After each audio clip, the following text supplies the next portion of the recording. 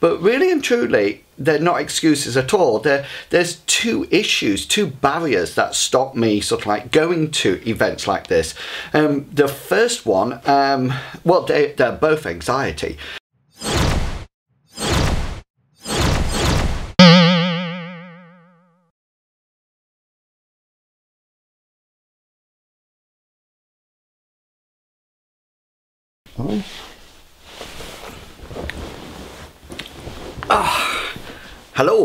Hello and welcome to this second, or is it the third, personal blog. I've changed the look of the place. I've gone for a nice yellow light to hopefully mellow my looks, but it might work, it might not work.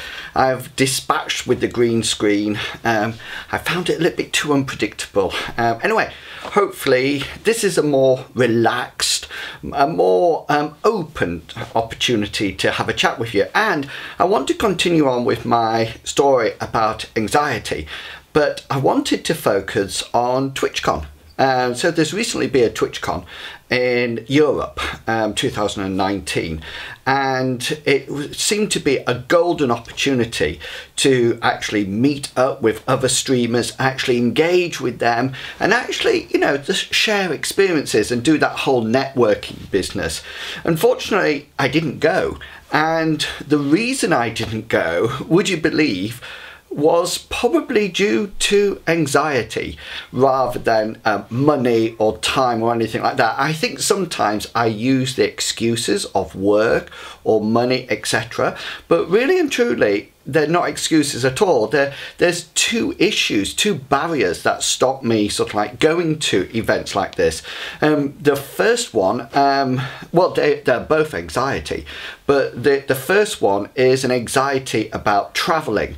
I have a real fear of traveling anywhere, and the less I'm in control of it, the worse that anxiety gets. And I've worked this out over years. So say, for example, I'm driving somewhere, then the anxiety is less than if I'm on a train.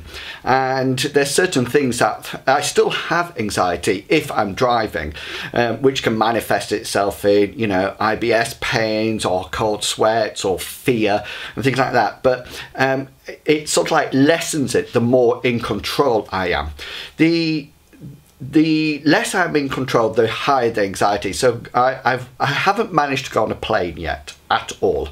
That is just like a step too far. I have braved going on a train, which worked. I had to take some beta blockers or like tablets to do it, and travel sickness tablets because I feel constantly sick, etc, etc. But I did do it. But to go a distance like from the UK where I am over to Berlin, that is unimaginable. I just can't get there at all. Now, and the other thing that the reason I didn't go to TwitchCon is because of social anxiety. I have a real issue about connecting to people, talking to people, being polite conversations or anything like that, especially if I don't know them. To give you an example, even over the Christmas holidays, if I go to, say, my brother's house, I go into almost like a rabbit in headlights sort of like phase when I'm literally frozen solid. I'm not interacting, and really and truly you can't see what's going on in my head, but in my head I'm constantly thinking, don't get up, don't get up, don't get up, don't walk out, don't walk out, don't pass out, don't pass out, all the time. And I'm sort of like having this internal conflict between me and my mind and my body, and it's quite scary, you know. But the thought of going somewhere and actually having to meet people and actually interact with people, even if I know them, is quite, well, even thinking about it will give me the start of anxiety. And I was actually looking at some of the wonderful pictures from TwitchCon 2019 from Berlin, and actually seeing it was actually giving me anxiety. The number of people, the possibilities of interaction, and it's interesting that I feel very relaxed here talking to you via this camera because there's no social interaction. But the more I'm by myself, the better I feel. Now, you might be thinking, well, what's this got to do with his last video that he was talking about anxiety happening? Well, I wanted to talk to you about it just to show you how it impacts me for a lot of things. And most people see this as a negative, or says that I don't care or I don't want to go to TwitchCon. And I think anxiety and mental well-being and health, you know, has that real stigma attached to it, and a lot of people don't understand it. Because they haven't experienced it, they don't even understand what's going on.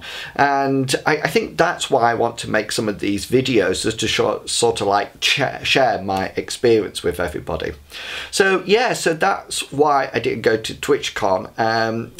But hopefully, you know, things are carry on improving. And in the next video, I'm hopefully going to talk to you about how I stepped forward in my recovery and how I'm still working towards actually being able to cope with that anxiety. So yeah, tune in next time. I'm sorry if this was a little bit left of field, but I just felt that I wanted to talk about it, so I hope you don't mind. Anyway, please don't forget to like, comment and subscribe to this video. By doing so, you not only help to support the channel, but also my dream. I will catch you all later in the next anxiety-based video or personal blog. And until then, have fun, guys, and I'll catch you all later. And, well, carry on enjoying life. See ya. Bye.